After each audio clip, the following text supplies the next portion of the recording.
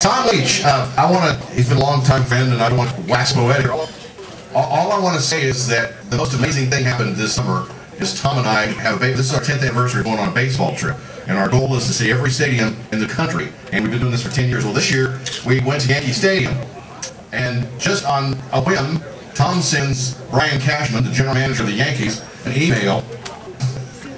The ghost of Brian is here tonight, and tells him we're coming. Well, and gives him the telephone number. While on the way to the airport, Brian Cashman calls. Baseball. We're going to talk baseball with Brian Cashman. I mean, he's general manager of the Yankees. And so we get to New York. We go down to Yankee Stadium. We go in and we're here to see Mr. Cashman. Oh man, you come this way. So we get up there and we sit down, and here we are face to face. Tom Leach, myself, Brian Cashman. All Brian Cashman wants to talk about is UK football, UK basketball. And here we are sitting here in front of the most important sports mogul in the world, running the #1 sports franchise on the planet, and he's sitting there, oh, Tom, what do you think is going to happen this fall? So we ended up spending an afternoon talking UK, and that goes to show you how deep the tentacles of UK sports really go. Ladies and gentlemen, please welcome the voice of the UK Wildcats, football, basketball, Tom Leach. Thank you. How many of you guys have been down Lexington for a game? Okay, pretty good. Have you seen the castle between Lexington and Versailles? Not the jewelry store, but the castle, the real castle. That's the other thing Brian Cashman asked us about. Was what they were doing in the castle. They're building a little bit of something inside and adding to it. A couple of pieces of news, breaking news, we'll tell you. The first one deals with Wildcats, and the Alex Legion era, short though it was, has apparently come to an end. There's a story on the Lexington Herald Leaders website this afternoon quoting Alex, his AAU coach and godfather, as saying that Alex has decided that he is going to make a little kind of dance back and forth last week. Was he really going to go? Was he maybe going to come back? And that continued to this week until there was a final resolution. So it looks like that's happening. Final show this week in UK, and we'll finish up his coursework this week. May already be done for that matter, and transfer somewhere. I think his mom was quoted saying there were 6 or 8 different schools that had extended offers to him already. I thought maybe he might end up back in Michigan where he originally committed. The other interesting piece of news, and this actually broke while we were in the reception an hour or so ago, former Louisville coach Bobby Petrino is leaving Atlanta Falcons.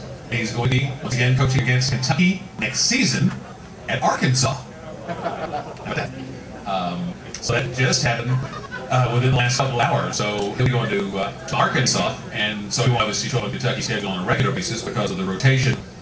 So I remember thinking, boy, Coach Brooks just got the team to where he wanted it to be after Coach Petrino left, so he'll always have that on his resume that he's voted for against Bobby Petrino. Well, he may get it next year.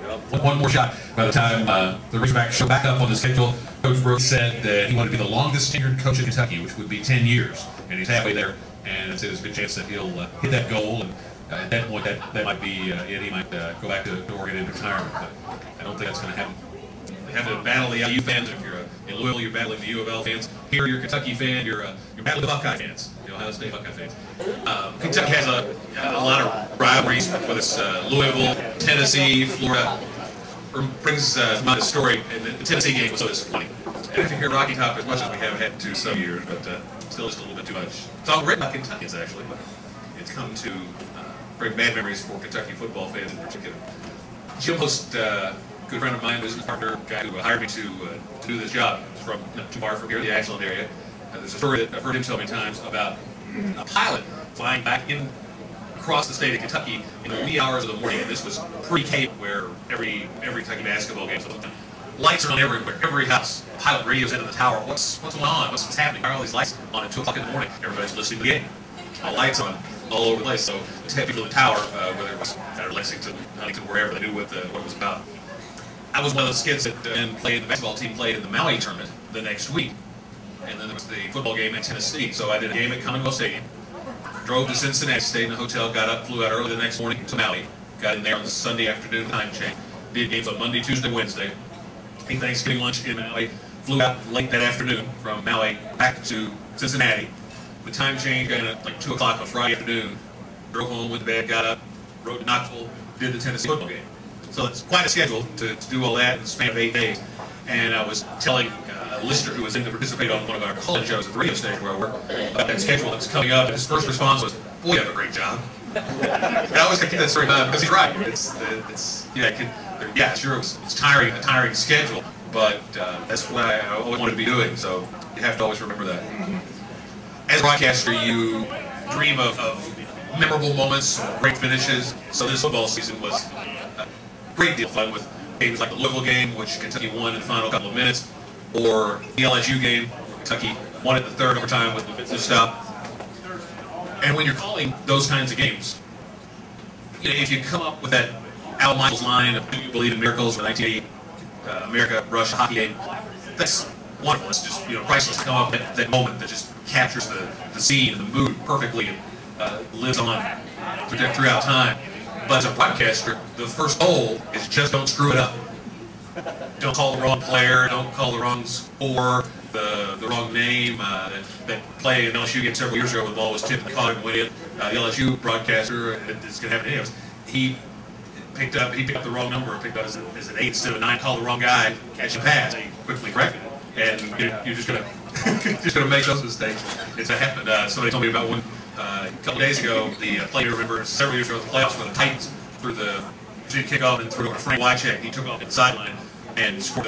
Wildcat threw the pass sort of Music City Miracle, they call it, through the passwords, the catspaws.com, those kinds of things. Well, the Florida version of catspaws.com had 800 folks logged on to wait for see the live news conference from Jay List Houston, who was going to announce. At the same moment those 800 fans were logged on in Florida, there were 11,000 logged on to the Catspaws. So you can look up an idea of the difference of passionate fan bases. It's been a tough start to the Billy Gillispie era for the Wildcats, especially the last 2 games, getting pretty soundly by North Carolina and by Indiana most recently. The good news of late, you probably saw this from last night's coach's show, is that Coach Gillispie says that Derek Jasper is starting to practice, looking good, and they seem to have, Coach Gillispie seems to have a very optimistic tone about Jasper. So I wouldn't be surprised at all if he does suit up on Saturday. From a conditioning standpoint, he's going to take him a while to get back into game shape to play at a lot of minutes whenever he does get back onto the court, if it's Saturday or if it's next week, whatever. But he can make a big difference in a formal contract, and do I think he'll be here beyond this year? I do. I saw a story today where Coach Smith of Minnesota just in the last couple of days signed his contract. So he's been working with that. I mean, they had an agreement, a shell of a contract, if you will, but the full document just got signed for him up there. So it's, I guess, not as rare, I guess, maybe as we might think. At the moment, they have kind of that shell of a contract that was agreed to at the outset, and the university's position is that if they can't get together, get the lawyers together, all the details, they're just going to stick with that. So it's probably not the best situation, but success fixes about everything. So if they keep having success on the recruiting trail and that translates into wins, everything else is going to get taken care of usually. But I think he'll be here next year. Back to that. When in the spring next year, the question is Chris Blair, Michael Hartline, quarterback, going into spring next year, and a qualified, strong endorsement for Curtis Fuller. The qualification is obviously it's the academic issue that got him. Be better. I think I would take 4.06.